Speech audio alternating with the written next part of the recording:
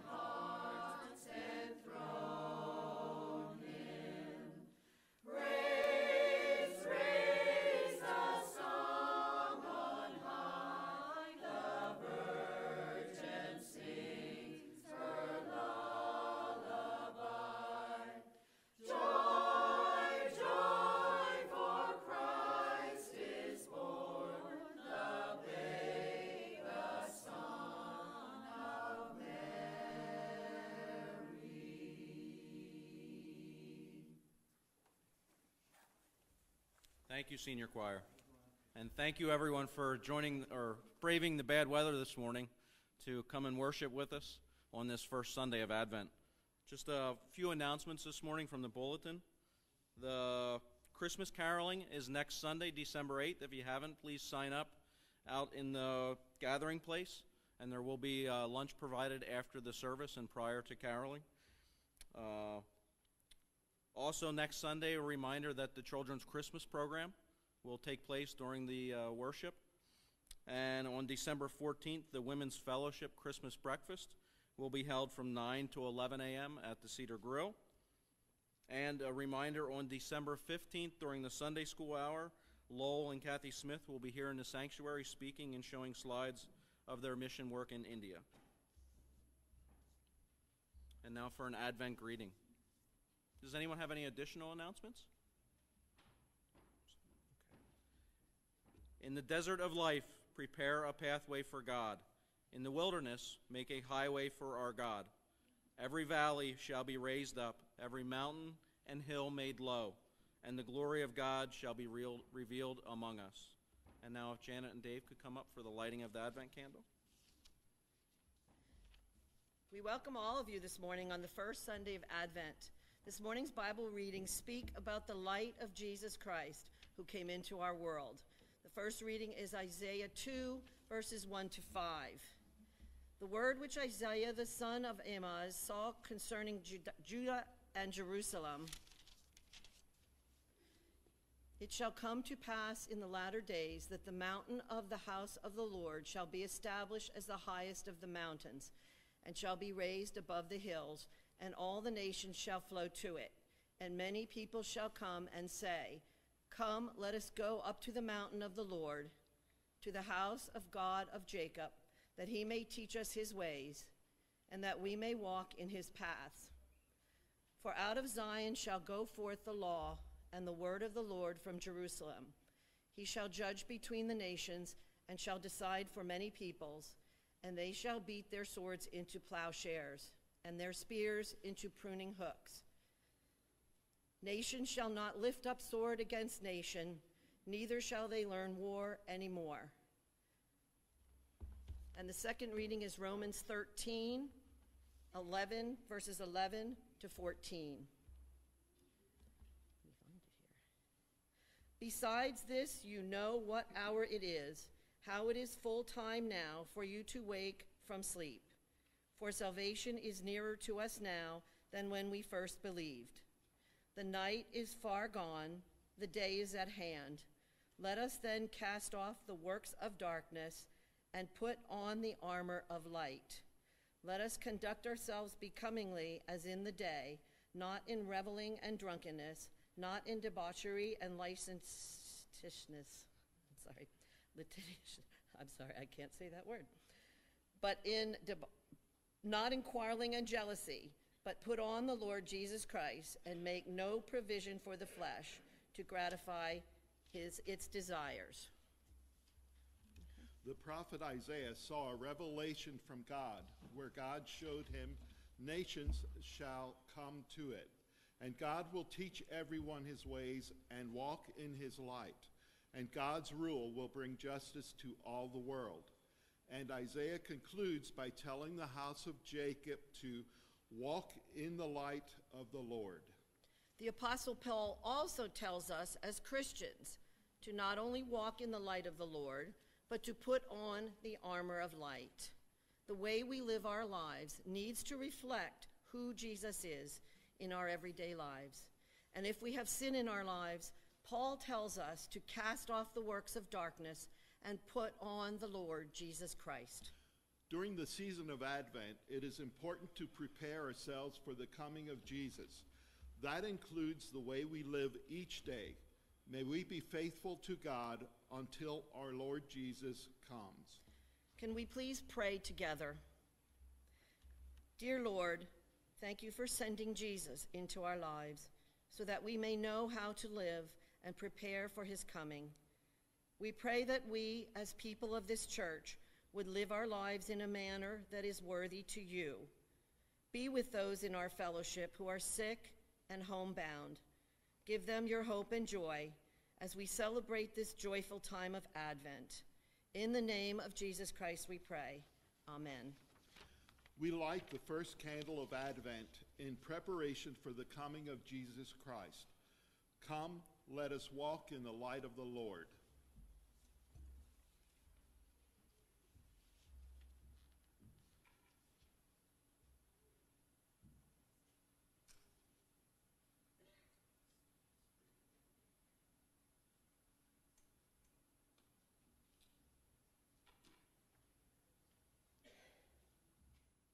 Thank you, Dave and Janet.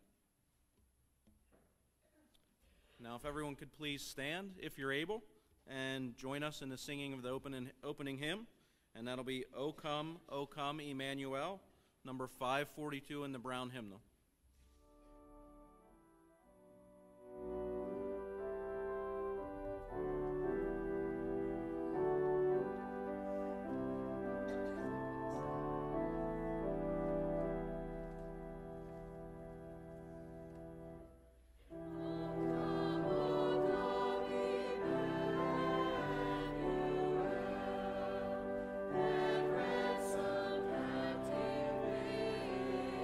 Israel.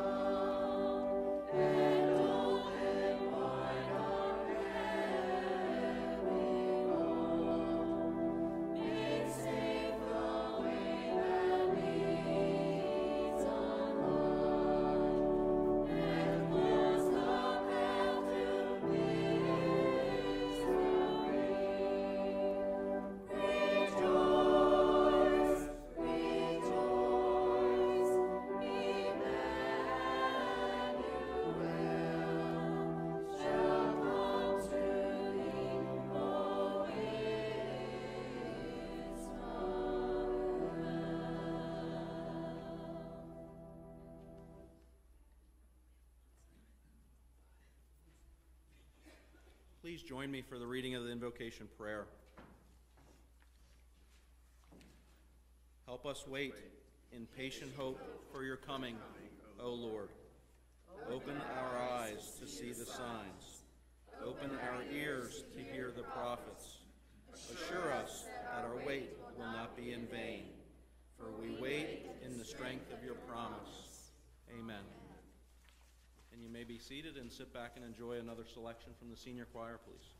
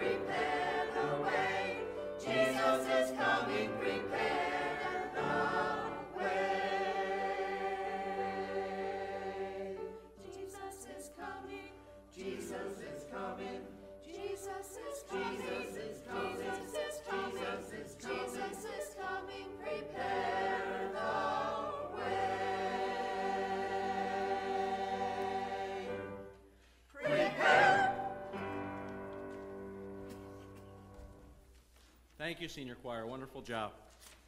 If the ushers may come forward, I'll read the offertory statement once you're up front.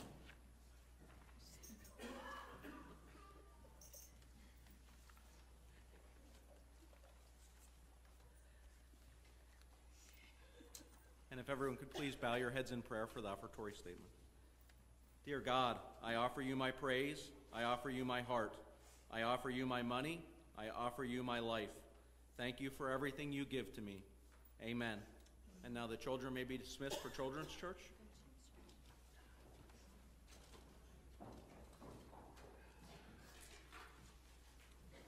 And the offertory hymn will be number 554 in the brown hymnal. There's a song in the air.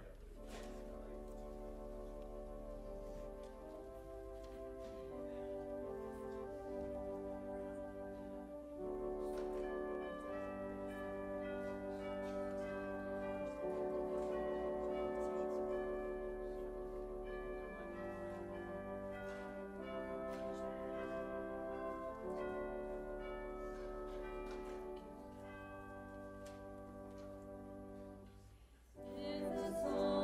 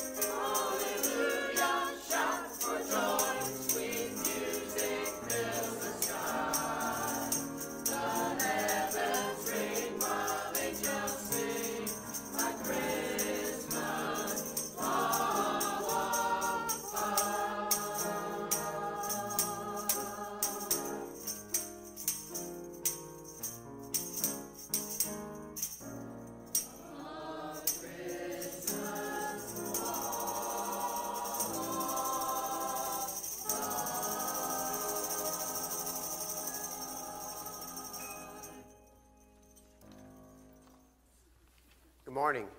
Good morning. Good to see all of you here this morning on this first Sunday of Advent. I want to thank Tim for leading us this morning in our worship service.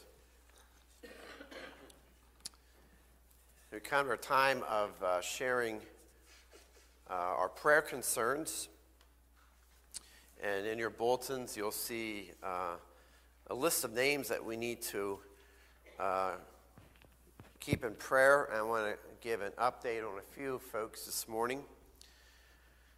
We need to remember Anna Mae Cupp, who has some heart problems, heart issues. She is in Good Samaritan Hospital. If you want to go visit her, she asks that you call ahead to see if she's up for company. So keep Anna Mae Cupp in prayer. Also, got a prayer text this morning that we need to remember Michael Snyder. Michael Snyder in prayer. He is in the Lehigh Valley Hospital intensive care unit. You also see in your bulletins Catherine Hartgraff's brother passed away, Elmer Nauer. So keep him in prayer. And this week we're praying for the West Green Tree Church of the Brethren. Received this note from Dottie Nagel from the Sharing Cupboard. They have a prayer concern box down there for ones who come in for prayer, and I want to read a note that was in there. Please pray for me and Evelyn and Paul. We need a lot of prayers. Help us through our troubled and difficult time. Help me and my son find a nice place to stay. As a single mother, please pray for me, and knowing I have a fixed income of SSI to help that we can find a safe and perfect home. She says, being a single mother is hard for me, but all the prayers I can get is wonderful. Help me get closer to Christ like I was before. God bless. So we'll keep the name is Evelyn and Paul in prayer. Let's bow our heads this morning for our morning prayer.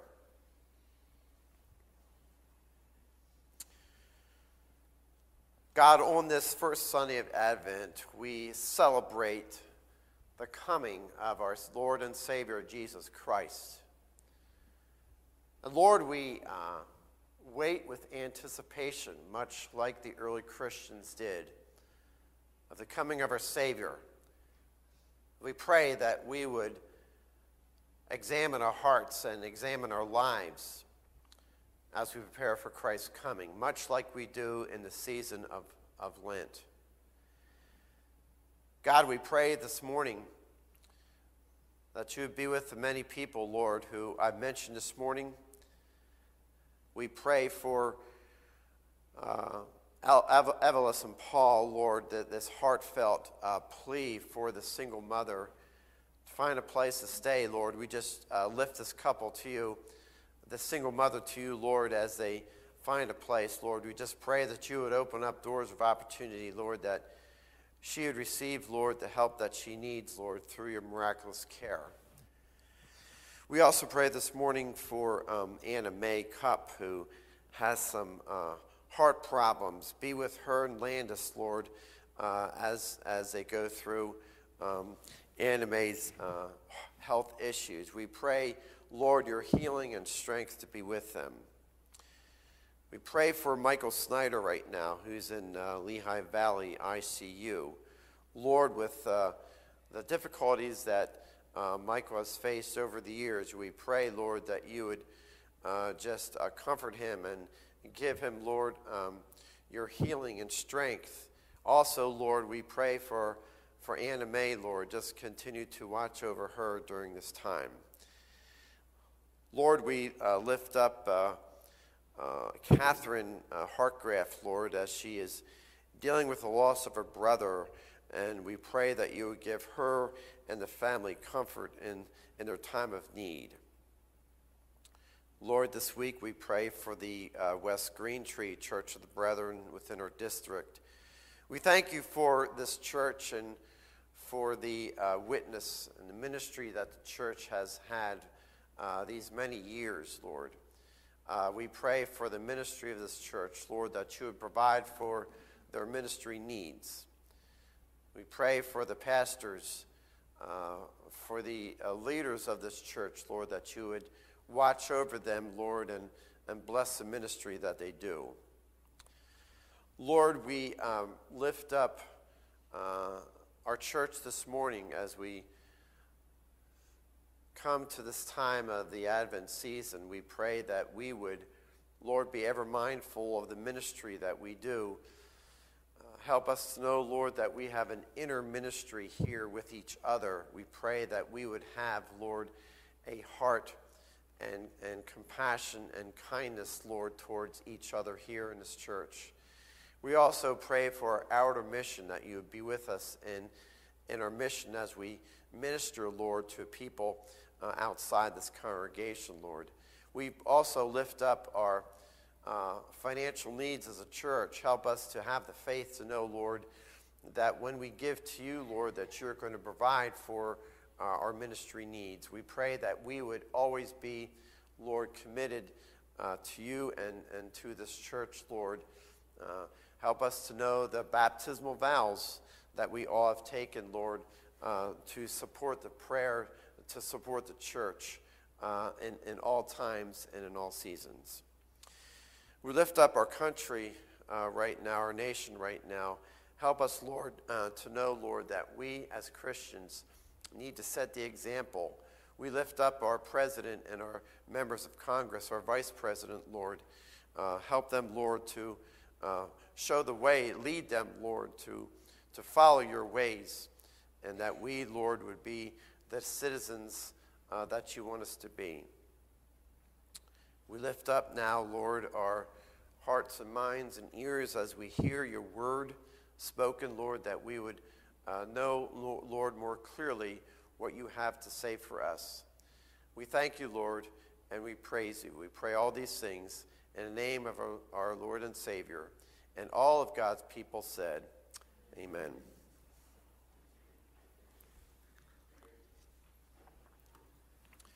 Turn with me this morning to our scripture text. We're looking at the Gospel of Matthew, chapter 24, verses 36 through 44. Matthew 24, verses 36 through 44. This morning we're going to be looking at what Jesus means when he talks about the day of the Lord. Matthew chapter 24, verses 36 through 44, and there's also an insert this morning that you can follow along if you wish. Hear the word of the Lord. But of that day and hour no one knows, not even the angels of heaven, but my Father only. But as the days of Noah were, so also will the coming of the Son of Man be. For as in the days before the flood they were eating and drinking, marrying and giving in marriage, until the day that Noah entered the ark, and did not know until the flood came and took them all away, so also will the coming of the Son of Man be. Then 2 men will be in the field, one will be taken and the other left. 2 women will be grinding at the mill, one will be taken and the other left. Watch therefore, for you do not know what hour your Lord is coming. But know this, that if the master of the house had known what hour the thief would come, he would have watched and not allowed his house to be broken into. Therefore you also be ready, for the Son of Man is coming at an hour you do not expect. May God add a blessing in the reading of his word. Let us pray. Lord, we thank you for your eternal word. And Lord, we know that even though this earth will pass away, your words, Lord, will never pass away. Pray that you would open up our hearts and minds, and to pray, Lord, that you would guide every word that I speak, that would be for your honor and glory. In Jesus' name I pray. Amen.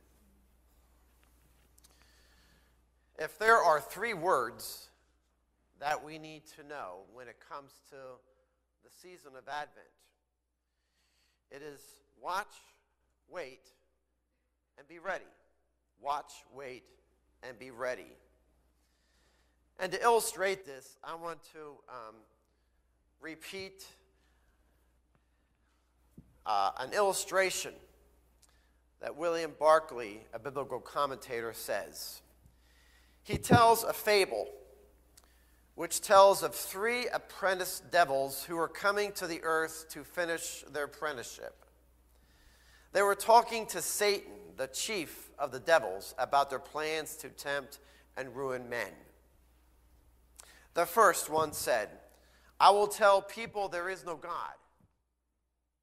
Satan said, "Well, that's not going to delude many, for people know that there is a God." The second one said, "I will tell men there is no hell." Satan answered, "You will deceive no one that way. Men know even now that there is a hell for sin." The third one said, "I will tell men there is no hurry." "Go," said Satan, "and you will ruin them by the thousands." Barclay concludes by saying, the most dangerous of all delusions is that there is plenty of time. There are things which must not be put off, for no man knows if for him tomorrow will ever come. The spirit which leads to disaster is a spirit which says there's plenty of time, unquote. Now, this is not to scare us. Instead, it is to prepare us. On this first Sunday of Advent, the scripture tells us about the importance of waiting for the Lord's coming. In fact, if you look at our text today, Jesus tells us on 3 occasions that we do not know when the Lord will come. Verse 36, he says, "Of that day and hour no one knows, not even the angels of heaven, but my Father only." And verse 44, "Therefore you also be ready, for the Son of Man is coming at an hour you do not expect." And in verse 42, he says, "Watch therefore, for you do not know what hour your Lord is coming." So Jesus tells us, don't be caught off guard. Always be prepared for the coming of the Lord. And the thing we need to remember and know about Jesus coming is that he's not specific. Jesus doesn't go into detail. He doesn't give us specific details about his coming. He doesn't give us a specific time. He doesn't give us the exact day and time he'll come. And that drives some people crazy, because people want to know when Jesus will come, the exact time. And so what you have throughout history and today, you have these false prophets who make their predictions of the exact day when Jesus will come. In 1831, there was a man who preached the end of the world would come. His name was William Miller. Miller studied the books of Daniel and Revelation in the Bible, and he devised a way to tell that Christ's second coming was to be expected in 1843. In fact, he convinced more than 700 ministers of various denominations, and they welcomed Miller into their pulpits, and they helped him to spread the word. When Christ did not come in 1843, Miller then recalculated and predicted 2 more dates in 1844. Again, nothing happened. And the sad thing is that over 1 million people left their churches to wait for Christ's coming. And even worse is many of these people did not return to their churches altogether because they were so disheartened. The lesson is this: we should always listen to the words of Jesus over the words of man, I don't care who that person is. And even though we don't know when Jesus will come, we should never take his coming lightly. We can't just throw up our arms and say no one knows when Jesus will come, and so I'll just forget about his coming. We can't do that. It is important, because we read in his word that Jesus is coming. The second coming of Jesus is important because it's mentioned throughout Scripture. It's mentioned in all four Gospels. It's mentioned in the letters of Paul and the Gospels of Jesus. In fact, I counted 21 references to Jesus' second coming, and that's just in the New Testament.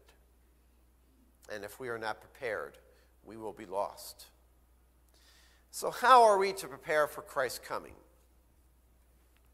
One biblical commentator says this: make every day fit for Jesus. Make every day fit for Jesus. In other words, live each day with a belief that Jesus will come today. Always be ready. Always be prepared. Live your life as though he will come today. If you look at today's text, we see in verses 38 and 39 that Jesus makes a comparison to our day as the days of Noah when it comes to Jesus coming. Back in Noah's day, it says that people were eating and drinking and marrying anybody they wanted with no thought of God at all in their lives until the earth was destroyed. Then it was too late. And look at verses 40 to 42 of Matthew 24. This is interesting. He says, when Jesus comes, there's going to be two men will be in the field. One will be taken and the other left. Two women will be grinding at the mill. One will be taken and the other left.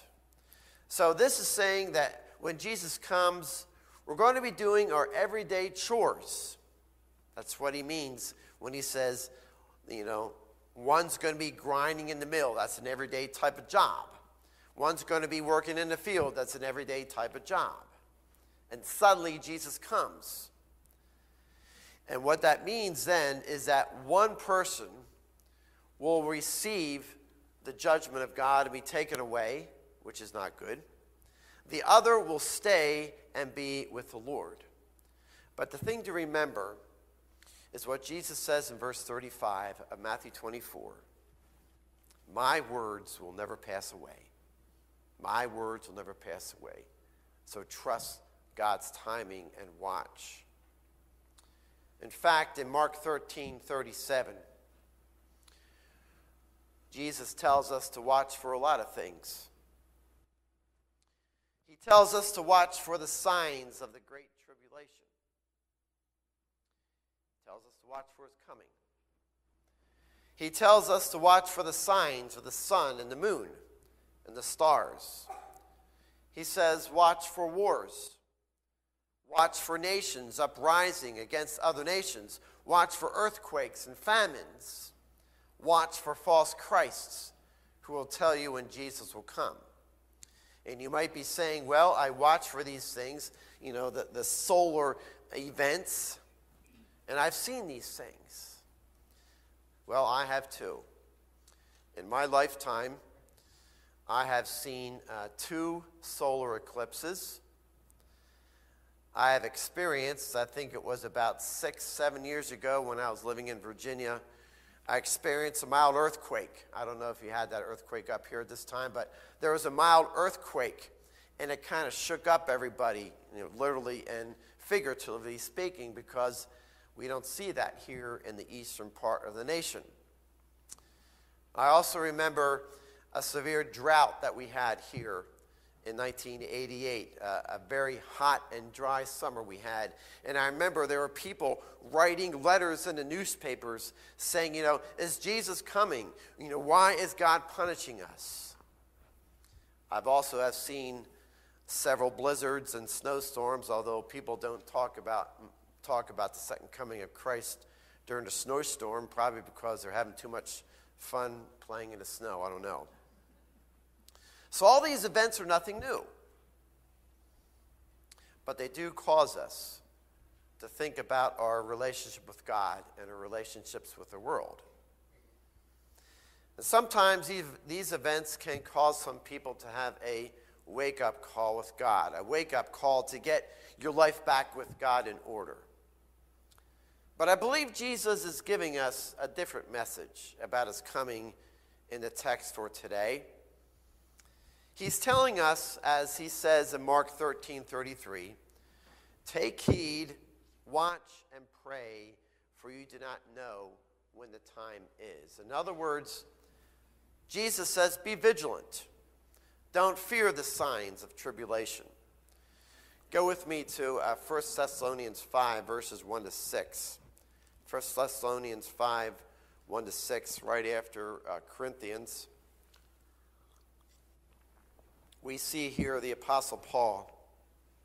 He also talks about the day of the Lord, Paul does. It says, concerning the times and the seasons, brethren, you have no need that I should write to you, for you yourselves know perfectly that the day of the Lord so comes as a thief in the night. For when they say peace and safety, then sudden destruction comes upon them as labor pains upon a pregnant woman, and they shall not escape. But you, brethren, are not in darkness, so that this day should overtake you as a thief. So in other words, Paul tells us to always be prepared for my coming. And when they talk about the labor, I was thinking back to the time when, before Daniel was born, when Rachel was pregnant with Daniel. I remember how Rachel and I, we were so looking forward for Daniel's arrival. We're looking for him to be born. And because Rachel was tired of being sick, you know, that sickness that you have. And we were so prepared for Daniel to arrive.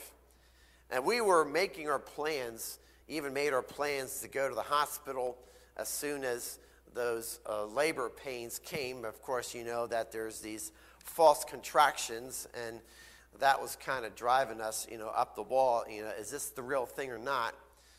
But we got to the point where, you know, we had our suitcases all packed when that time came. And I remember one evening, Rachel and I went to bed. It was about 11 p.m., and Rachel said she was having some back pains. And I didn't think anything of that. I thought, you know, she's just having back pains. But about 1:30, Rachel told me to call the hospital. It's time. And so I was kind of hurrying around, getting all things ready. You know, here it is, 1:30 in the morning, getting all these things ready. And I was driving down to the hospital. I'm all nervous and scared. And I look at Rachel, and she's happy, and she's excited. I'm thinking, what are you excited about? You know, you're going to have a baby. But she was excited, you know, because she's thinking, you know, it's finally coming. You know, we're going to have this baby, and we're all ready to go. And so she called her other sister from Salem, and, you know, she kind of has this sense of humor where she's saying, oh, this is Operation Baby Time. I can't wait. Let's get this done. And so we're all ready for Daniel's arrival. We were prepared. When you are ready for the Lord to come, you will never be scared. You'll never be scared. You look forward with anticipation. Now, on the other hand, we don't want to be caught off guard. We all remember what that was like. 9/11 came. As a nation, we were caught off guard. But when we're in Christ, these things should not scare us. They should not cause us to be caught off guard. Many people today see the coming of Jesus Christ as doom and gloom, as an event of doom and gloom. Well, it's doom and gloom for those who aren't prepared to meet him. The Apostle Paul says this in 1 Thessalonians 5:4, you, brethren, are not in darkness, so that this day should overtake you as a thief. In other words, Paul says, don't be overwhelmed with the things that we see in the news. Jesus says these things will happen. Turn with me in your Bibles to 2 Peter chapter 3. 2 Peter chapter 3, right past Hebrews and James. 2 Peter chapter 3, verse 18, a wonderful passage of scripture here. 2 Peter 3, verse 13, 2 Peter 3:13. Let's talk about the day of the Lord again. He says, "Nevertheless, we, according to his promise," that's God's promise, "look for new heavens and a new earth in which righteousness dwells." So that says we need to see the second coming of Jesus as a new life, a new adventure, a new heaven, a new earth. And that means that we can't live our lives thinking that this earth and this life is everything we have. It's not.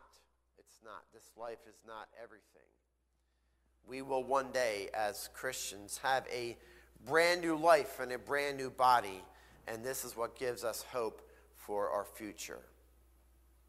Now, there are a couple things that we need to be certain about when it comes to Christ's second coming. We know from Scripture that Jesus will come from the sky. He'll come from the sky. Look at Mark chapter 13, verse 36. Mark 13, 26. Mark 13, 26, Jesus says, "Then they will see the Son of Man coming in the clouds with great power and glory." This takes me back to when I was 11 years old. Where I grew up, there was a red barn. I remember we would on the way to church, we passed this red barn. They had in big letters, "Jesus is coming soon." And I often thought what that would look like. And I always pictured in my imagination what this would look like when Jesus comes. I imagine him as this big giant guy who's walking around the earth, kind of stomping on people that he doesn't like. And I thought to myself, well, what's he going to do with the people that he does like? That was my imagination. But I was right in the sense that he was going to come from the sky. That's what the Bible says. If you look at Acts chapter 1, verse 11, it says, Jesus went up into heaven after he rose from the dead. So he went up into the sky, and people saw him go up in the sky.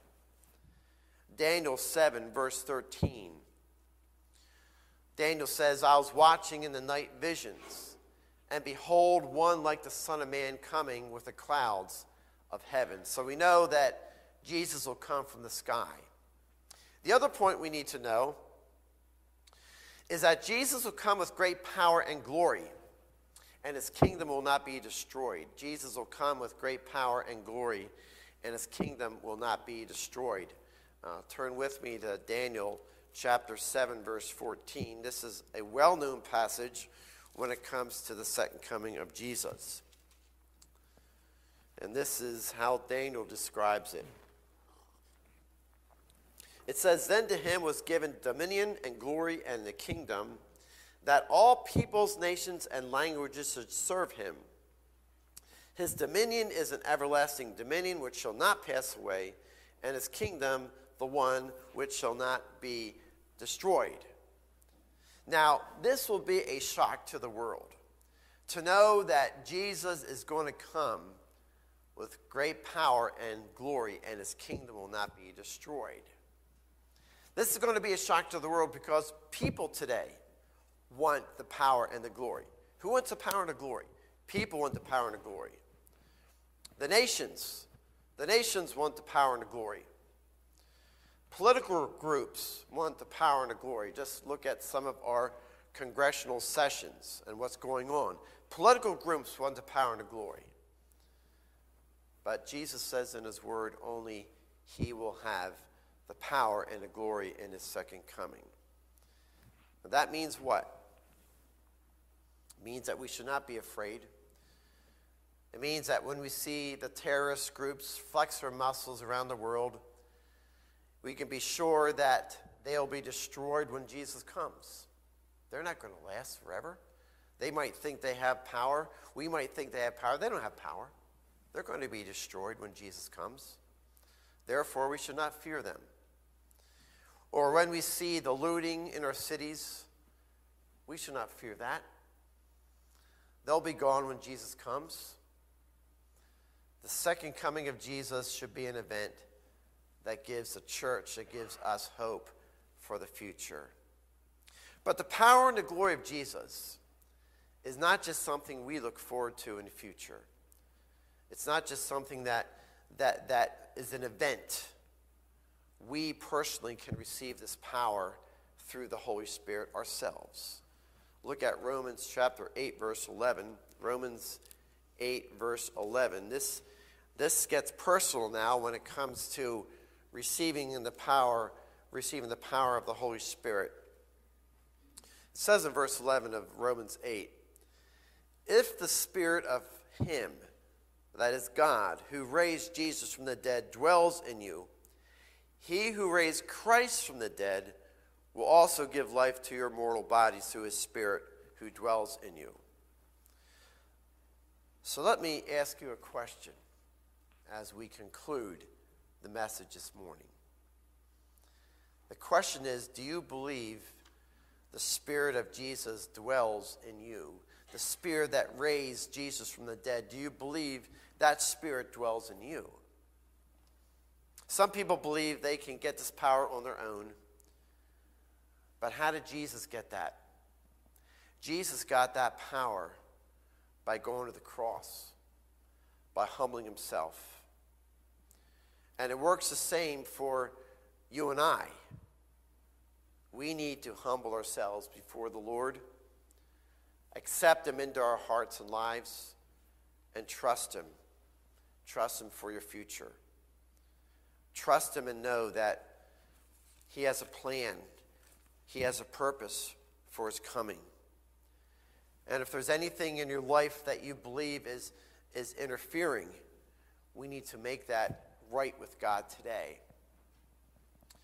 We should not fear the second coming of Jesus.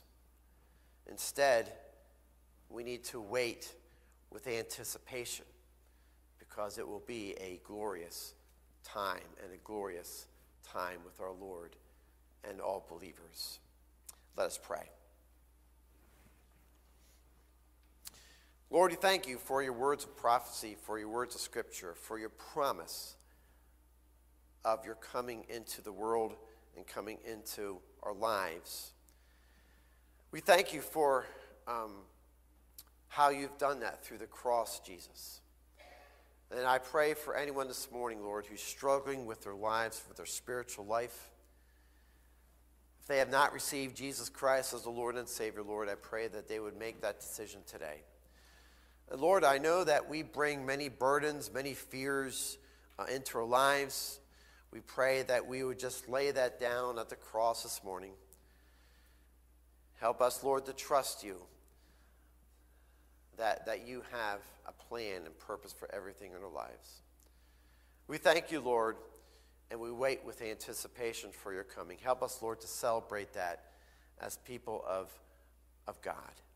We thank you, Lord, and we praise you in Jesus' name. Amen.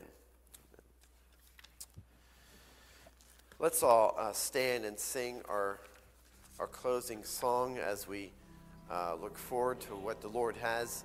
Good Christian men, rejoice.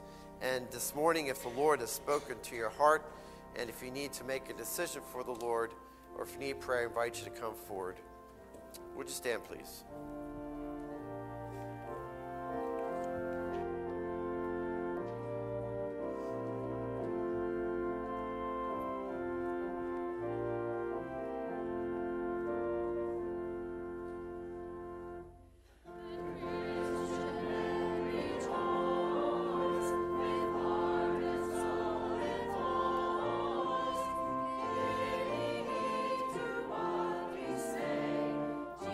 Jesus Christ.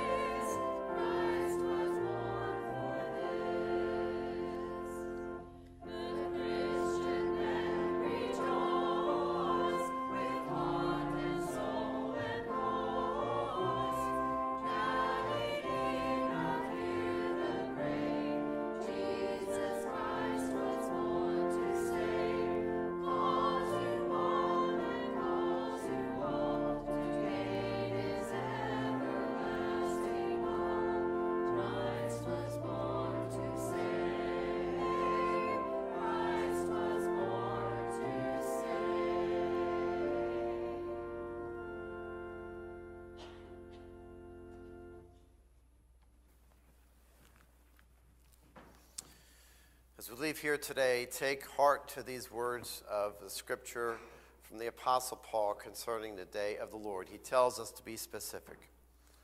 Rejoice always, pray without ceasing, in everything give thanks, for this is the will of God in Christ Jesus for you. Do not quench the spirit, do not despise prophecies, test all things, hold fast to what is good, abstain from every form of evil.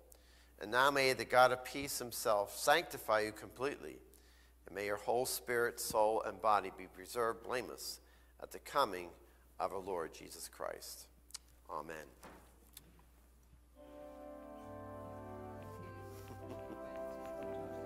You did a good job.